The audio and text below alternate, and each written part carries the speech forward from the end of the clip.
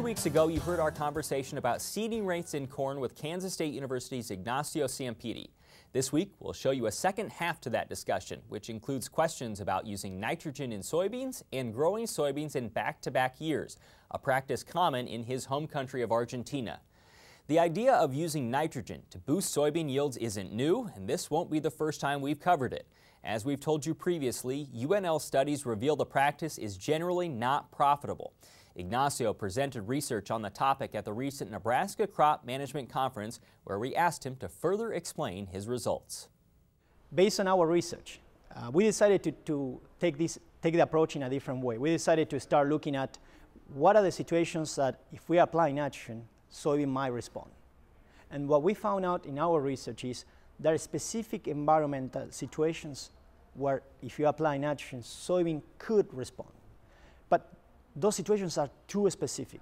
So just to give you an example, many times farmers usually don't, in many situations they don't inoculate. If they don't use any inoculant, and if we have any poor nodulation, or if we have any stress early in the growing season, when I'm talking about a stress situation, it could be flooding, early season, much precipitation, so that bacteria and plant doesn't recognize. Second factor, pH. If you have a very low pH, or if you have problems of nutrient deficiency, that deficiency could be impacting the association of the bacteria with the plant. Another third factor, temperature. If you are running into late planting soybeans, high temperature in soils, then you have also problems with that inoculation. So any situation that is promoting early season stress for the plant, it will probably jeopardize the connection between the plant and the bacteria.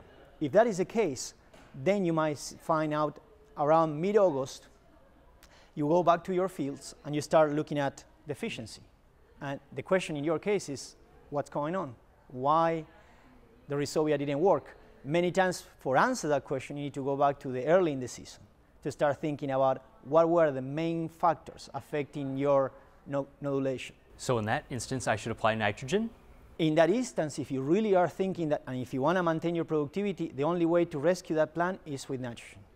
Economically speaking, the farmer needs to start looking at the calculations and looking how much nitrogen can you apply and how you can secure that in some way effectively apply that nitrogen, because if you apply way too much, then you have the challenge of burning leaves and making more damage than benefit. So that nitrogen needs to go to the soil, and you need to make sure that it's available for the plant. In our studies, when you go to any field conditions with not really much of issues on nodulation, I will say that in few situations, I will say 5% of the cases or even lower than that, we are seeing responses to nitrogen.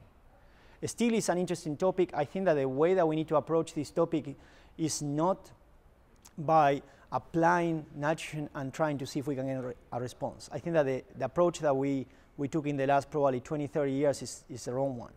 The way that we need to approach this topic is, let's start to look at what are the main factors that might affect the fixation, and let's start finding in some way how we can screen the environments and make sure that we can provide to the farmers indicators of potential probability to response. You're from Argentina, where farmers grow soybeans consistently, year after year after year. This year there might be some interest in doing that. What do you notice when you grow soybeans consistently? One of the main factors, when you're looking at monocrop, when you're looking at several years on soybeans, is that soybean is a crop that demands a lot of nutrients. When you're looking at, we discussed recently about nitrogen. Another factor that sometimes we tend to discuss too much is on sulfur.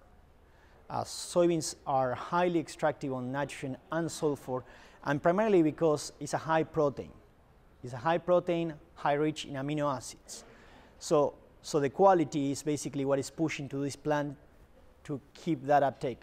One of the challenges when you look at these systems is many times in our situation, in our case in Argentina, many of our farmers, they didn't treat the soybeans in the way that they need to treat applying nutrients, and they avoid nutrient application. So when you look at long-term soybean monocrop,